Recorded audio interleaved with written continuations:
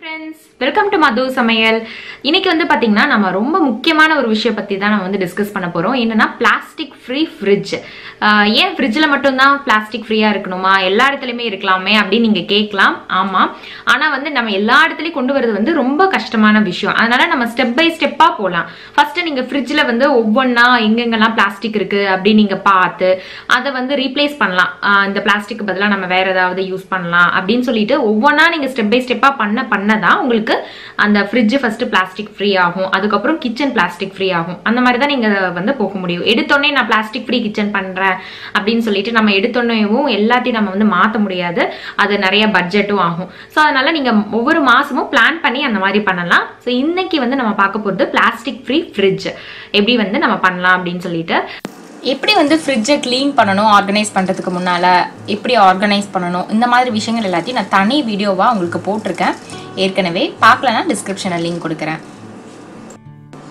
இப்போ நான் பொருட்களை எப்படி நம்ம ஃப்ரிட்ஜில் பிளாஸ்டிக் ஃப்ரீயாக ஸ்டோர் பண்ண போகிறோம் அப்படின்னா, இந்த மாதிரி பாக்ஸ், இந்த மாதிரி ஹோல்ஸ் இருக்குது பாருங்கள், ஸ்டெயின்லெஸ் ஸ்டீலில் பாக்ஸ். அதில் வந்து பச்சை மிளகாய், இஞ்சி, அப்புறம் வந்து இந்த கண்டெய்னரில் அடை மாவு வச்சுருக்கேன். அந்த மாதிரி நீங்கள் இட்லி தோசை மாவும் இந்த மாதிரி ஸ்டெயின்லெஸ் ஸ்டீல் பயன்படுத்துங்க, டப்பர்வேர் வேணாம். அந்த மாதிரி இந்த குட்டி குட்டி இந்த டிஃபன் பாக்ஸ் எல்லாம் நான் யூஸ் பண்ணாமல் வச்சுருந்தேன். அது எல்லாத்தையும் சட்னியோ இல்லை சாம்பாரோ அந்த மாதிரி ஏதாவது நமக்கு மீந்து போச்சு அப்படின்னா அதை யூஸ் பண்ணிக்கலாம்னு சொல்லிட்டு வச்சுருக்கேன். அந்த கல்ச்சட்டியில் தயிரை ஊற்றி வச்சுருக்கேன். அதே மாதிரி நீங்கள் ஒன்று ஸ்டெயின்லெஸ் ஸ்டீல் பயன்படுத்தலாம், இல்லைனா இந்த மாதிரி கிளாஸ் கண்டெய்னர்ஸ் வந்து ஸ்டோர் பண்ணுறதுக்கு பயன்படுத்தலாம். புதினா, கொத்தமல்லி எல்லாம் போட்டு அந்த டிஷ்யூ பேப்பர் வச்சுருக்கேன். அதில் வந்து உங்களுக்கு டிஷ்யூ பேப்பர் அந்த ஈரத்தை வந்து அப்சார்ப் பண்ணிக்கும். அது மாதிரி இன்னொரு இதில் கருவேப்பிலை வச்சுருக்கேன். இன்னொரு சம்படை மாதிரி இருக்கிறதுல சாம்பார் பொடி. ஸோ அந்த மாதிரி நீங்கள் வந்து பயன்படுத்திக்கலாம். இந்த மாதிரி குட்டி சம்படம் வாங்கி வச்சிட்டிங்க அப்படின்னா உங்களுக்கு இதில் பெப்பர் தூள், ஏலக்காய் பொடி, அந்த மாதிரி ஐட்டம்ஸ்லாம் நீங்கள் வந்து போட்டு வச்சுக்கலாம். அதே மாதிரி நம்ம ஏற்கனவே சொன்ன மாதிரி வெளியே நீங்கள் சாஸ் பாட்டில்ஸ்லாம் வாங்குறீங்கன்னா நீங்கள் பிளாஸ்டிக்ஸ் ப்ரிஃபர் பண்ணாமல் இந்த மாதிரி கிளாஸில் வந்து நீங்கள் எல்லாமே வாங்கிக்கலாம். ஊறுகாய் பாட்டில் எல்லாமே வந்து கிளாஸ் ப்ரிஃபர் பண்ணிக்கோங்க.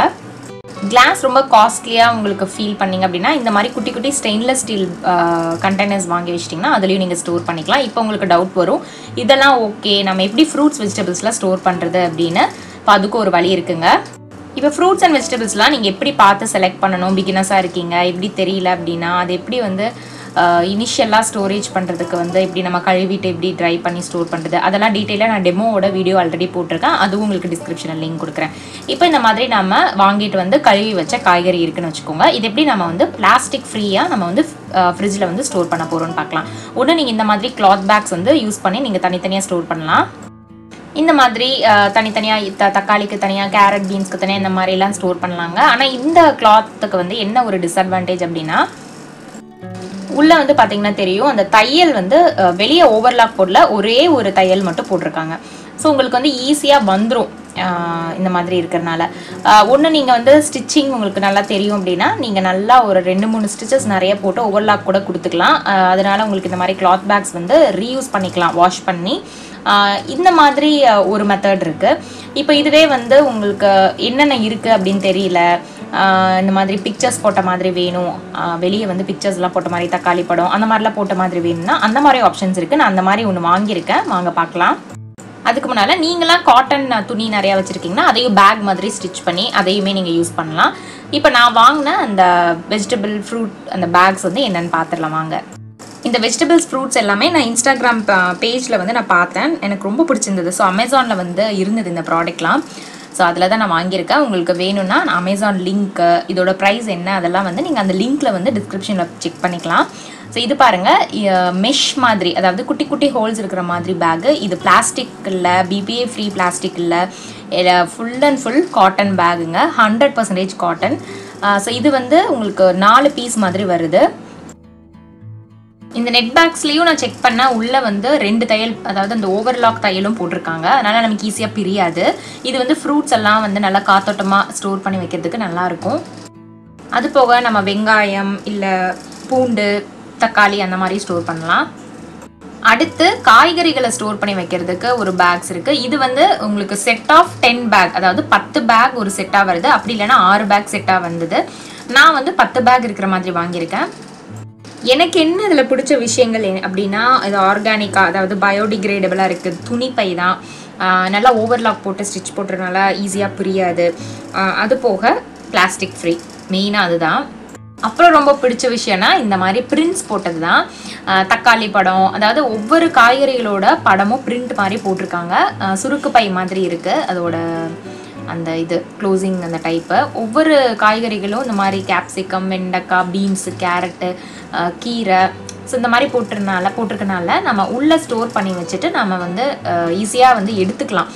நம்ம வந்து தேட வேண்டியதில்லை, ஒவ்வொரு கிளாத் பேக்கையும் ஓப்பன் பண்ணி பார்த்து தேட வேண்டியதில்லை, ஈஸியாக ஐடென்டிஃபை பண்ணிக்கலாம். ஸோ அது ஒன்று மெயினாக நான் வந்து எனக்கு பிடிச்ச விஷயங்களில் ஒன்றுனா அதுதான் இந்த பிரிண்ட்ஸ் போட்டது. இந்த பேக்ஸை நம்ம வந்து காய்கறி வாங்குற கடைக்கே கொண்டு போயிட்டு கூட நீங்கள் அந்தந்த பேக்கில் அந்தந்த காய்கறிகளை வந்து போட்டு கூட எடுத்துகிட்டு வந்துக்கலாம். ஈஸியாக இருக்கும். நீங்கள் டக்குன்னு வந்து ஃப்ரிட்ஜில் எடுத்து வச்சுக்கலாம் கழுவிட்டு. அது போக உங்களுக்கு இது நல்லா ரீயூஸ் பண்ணிக்கலாம். அதாவது நல்லா துவைச்சிட்டு திருப்பியும் நீங்கள் வந்து அலசிட்டு யூஸ் பண்ணிக்கலாம். ஒவ்வொரு வாட்டி அழுக்காகிறப்பவும். பெரிய ஏர்டைட் பாக்ஸு, கிளாஸ் கண்டெய்னர் அந்த மாதிரி கூட நீங்கள் வந்து ஸ்டோர் பண்ணி வைக்கலாம். ஆனால் என்ன நிறைய இடம் பிடிக்கும். இதுனா நம்ம பேஸ்கெட்டில் அப்படியே ஈஸியாக போட்டுக்கலாம். ஃப்ரூட்ஸ் எல்லாத்தையும் அந்த மெஷ் பேக்கில், நெட் டைப்பில் இருக்குல்ல, அந்த பேக்கில் வந்து ஸ்டோர் பண்ணிக்கிறேன். இந்த அர்க்கா பேக்ஸோட லிங்க் ரெண்டுமே நான் டிஸ்கிரிப்ஷனில் கொடுக்குறேன்.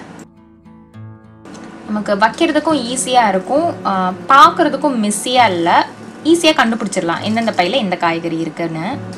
இப்போ புதுசாக கிளாஸ் கண்டெய்னர்ஸ் வாங்குறதுக்கு பதிலாக நீங்கள் ஏற்கனவே இந்த மாதிரி தேன் பாட்டில், கண்ணாடி பாட்டில் இருக்கும், இல்லை வந்து நீங்கள் காஃபி பாட்டில், ஜாம் பாட்டில் இதெல்லாம் நீங்கள் வச்சுருப்பீங்க பாருங்கள். அதில் கூட நீங்கள் ஸ்டோரேஜ் பர்பஸ்க்காக யூஸ் பண்ணிக்கலாம். இதெல்லாம் வந்து குல்கந்த் பாட்டில், ஸோ இதெல்லாமே நீங்கள் வேஸ்ட் பண்ண வேணாம். இதெல்லாமே ஃப்ரிட்ஜில் நீங்கள் ஸ்டோர் பண்ணுறதுக்கு யூஸ் பண்ணிக்கோங்க. அப்புறம் பால் பாட்டிலுக்கு இந்த மாதிரி கண்ணாடி பாட்டில்ஸ் வாங்கிக்கோங்க. இதெல்லாம் ரொம்ப சீப் தான். சின்ன சின்ன ஐட்டம்ஸில் ஏதாவது ஸ்டோர் பண்ணும், முந்திரி பருப்பு, கிஸ்மிஸ் அந்த மாதிரி இதுக்குலாம் இந்த மாதிரி குட்டி குட்டி கிளாஸ் கண்டெய்னர்ஸ் யூஸ் பண்ணிக்கலாம். இதெல்லாம் ரொம்ப சீப்பாக தான் இருக்கும். ஃப்ரிட்ஜ் இந்த மாதிரி நீங்கள் ஸ்டெப் பை ஸ்டெப்பாக பிளாஸ்டிக் ஃப்ரீயாக மாற்றிடலாம். அடுத்து நீங்கள் பிளாஸ்டிக் ஃப்ரீ லைஃப் வாழ முடியுமா அப்படிங்கிறத பார்க்கலாம் வாங்க. ஸோ நம்ம இந்த பிளாஸ்டிக் ஃப்ரீயாக நம்ம மாற்றணும் அப்படின்னா சின்ன சின்ன விஷயங்கள் வந்து நம்ம செய்யலாம். அந்த மாதிரி விஷயங்கள் என்னென்ன பண்ணலாம் அப்படின்னு யோசிச்சிங்கன்னா, இப்போ என்னோட வீடியோஸ் நீங்கள் பார்த்துட்டு இருந்தீங்கன்னா தெரிஞ்சிருக்கும். நிறைய விஷயங்கள் ஏற்கனவே நான் வந்து சேஞ்சஸ் வந்து நான் சொல்லியிருப்பேன். இப்போ நம்ம வந்து கிராசரி ஸ்டோர் பண்ணுறதுக்கு பிளாஸ்டிக் அந்த டப்பர் வேருக்கு பதிலாக நம்ம வந்து கிளாஸ் கண்டெய்னர்ஸ் மாற்றிக்கலாம்.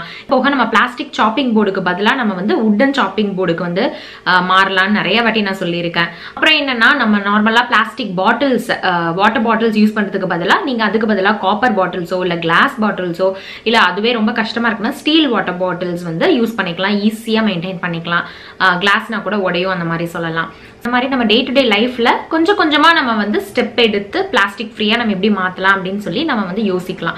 அப்புறம் வேற என்னன்னா, இப்ப நான்வெஜ் எல்லாம் நம்ம வாங்க போறோம்னா நம்ம ஃபர்ஸ்ட் என்ன பண்ணுவோம், பிளாஸ்டிக் கவர் அவங்க போட்டு தருவாங்க, அப்படியே நம்ம வாங்கிட்டு வந்துருவோம். ஆனா நம்ம இதுக்காக என்ன ஸ்டெப் நாம எடுக்கலாம், நம்ம வீட்டுல இருந்தே ஒரு குட்டி ஒரு ஸ்டெயின்லெஸ் ஸ்டீல் பாத்திரத்தை வந்து நீங்க எடுத்துட்டு போகலாம் நான்வெஜ் வாங்குறதுக்கு.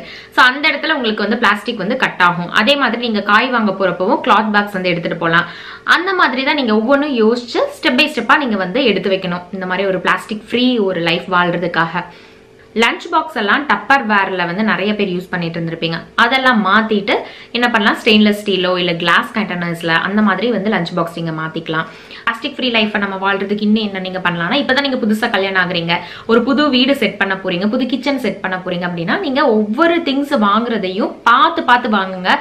ஸ்டெயின்லெஸ் ஸ்டீல், கிளாஸ் அந்த மாதிரி நீங்க வாங்கிக்கோங்க. பிளாஸ்டிக்கை ஃபுல்லா சுத்தமா அவாய்ட் பண்ணிருங்க.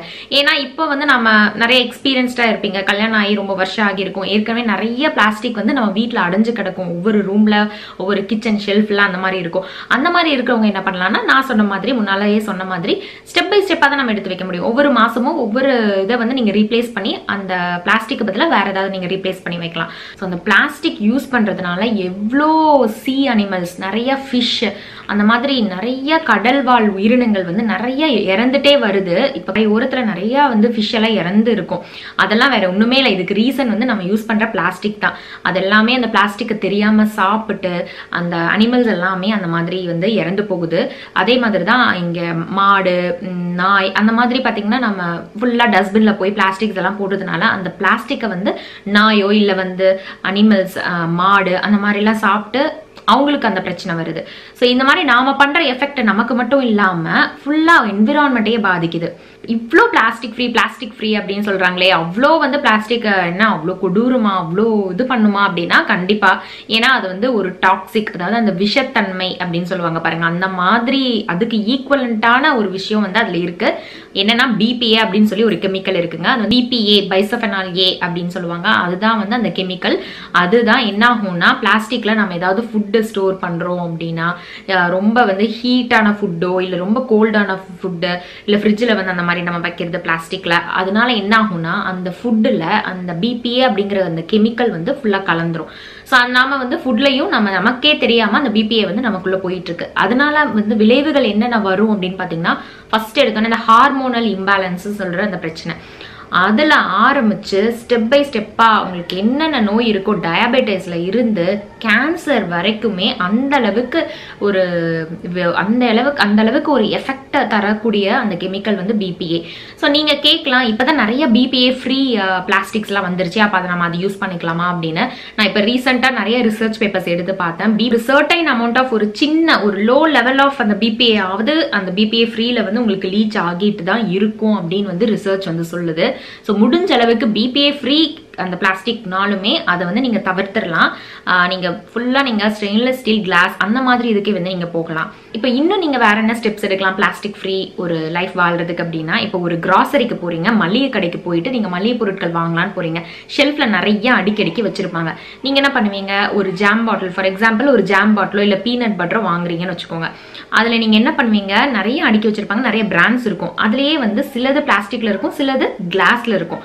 ஸோ நீங்க என்ன பண்ணலாம்னா, அந்த பிளாஸ்டிக்கை சூஸ் பண்றதுக்கு பதிலாக கிளாஸ்ல எது இருக்கோ அதை நீங்க எடுக்கலாம். ஸோ அந்த மாதிரி நீங்க ஒவ்வொரு இதுவும், ஒரு சாஸ் பாட்டிலே வாங்குறீங்கன்னா சாஸ் பக்கத்துல வந்து ஒரு சின்ன பிளாஸ்டிக் பேக்ல வச்சிருப்பாங்க, கிளாஸ் பாட்டில் இருக்கும். அப்ப நீங்க கிளாஸ் பாட்டில் சூஸ் பண்ணலாம். ஸோ அந்த மாதிரி நீங்க ஒரு ஸ்டெப் நீங்க எடுத்து வைக்கிறதும் பிளாஸ்டிக் இல்லாம நீங்க வந்து செலக்ட் பண்ண பாருங்க. அது மூலமாவும் நீங்க வந்து ஒரு பிளாஸ்டிக் ஃப்ரீ என்விரான்மெண்ட் ஒரு லைஃபை வந்து நீங்க வாழலாம். இந்த மாதிரி ஒரு பிளாஸ்டிக் வந்து நம்மளோட ஒரு பர்சனல் ஹெல்த்ல இருந்து, நம்ம ஃபேமிலி ஹெல்த்ல இருந்து, ஒரு என்விரான்மெண்ட், அதாவது என்விரான்மெண்ட்னா நீங்களே நினைச்சுக்கலாம் இந்த வேர்ல்டு, அதோ அந்த ஃபுல் எஃபெக்ட்டுமே அந்த பிளாஸ்டிக்கோட எஃபெக்ட் வந்து இவ்வளோ இருக்கு அப்படின்னா நம்ம ஏன் அந்த பிளாஸ்டிக்கை யூஸ் பண்ணோம். ஸோ அதனால தான் நான் வந்து அந்த பிளாஸ்டிக் ஃப்ரீ ஃப்ரிட்ஜ் இதுக்கான ஒரு வீடியோ நான் வந்து உங்களுக்காக போட்டிருக்கேன். இந்த நல்ல யூஸ்ஃபுல்லான வீடியோவை கண்டிப்பாக உங்கள் ஃப்ரெண்ட்ஸ் ரிலேட்டிவ்ஸ்க்கு ஷேர் பண்ணுங்கள். சேனலை சப்ஸ்கிரைப் பண்ணிக்கோங்க. தேங்க்யூ.